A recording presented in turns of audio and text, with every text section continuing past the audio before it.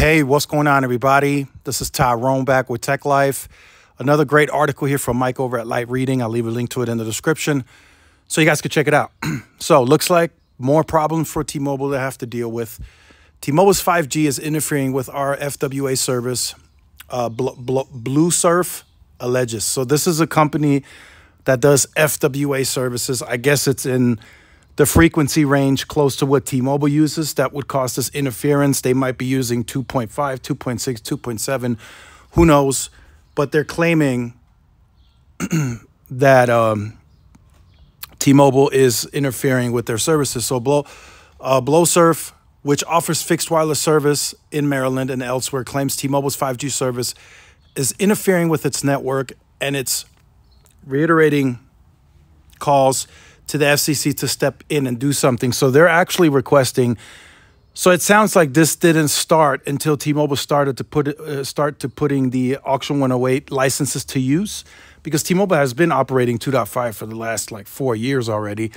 So this must have just started with the interference as soon as T-Mobile started operating and putting to use Auction 108 license.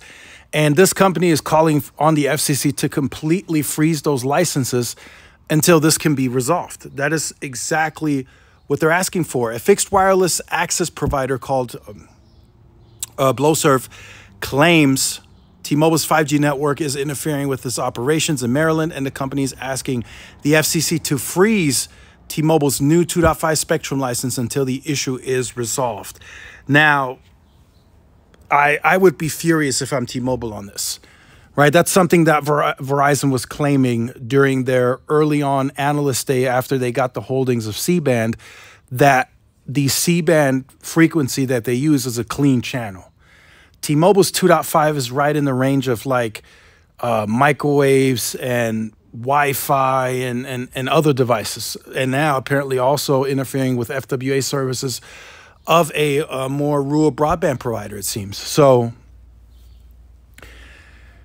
you got the spectrum relatively cheap if you're T-Mobile, right? You got it through the Sprint merger. You got additional customers, if you will. You got towers. So all of that helped. But that 2.5 spectrum channel is not necessarily the cleanest in the industry.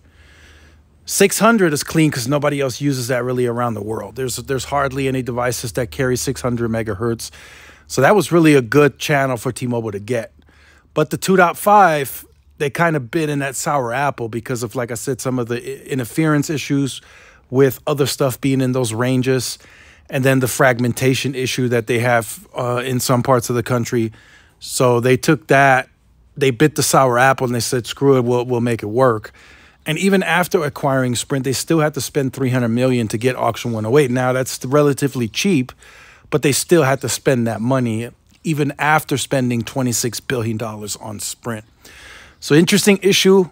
I'll keep you guys updated. We'll see what happens. We'll see what T-Mobile does with this. We'll see what the FCC does. They're probably the ultimate decision maker in this case. So make sure you guys stay tuned. Like, share, subscribe if you're new. Follow my social media outlets. This is Tyrone with Tech Life, and I'll see y'all in the next one. Peace.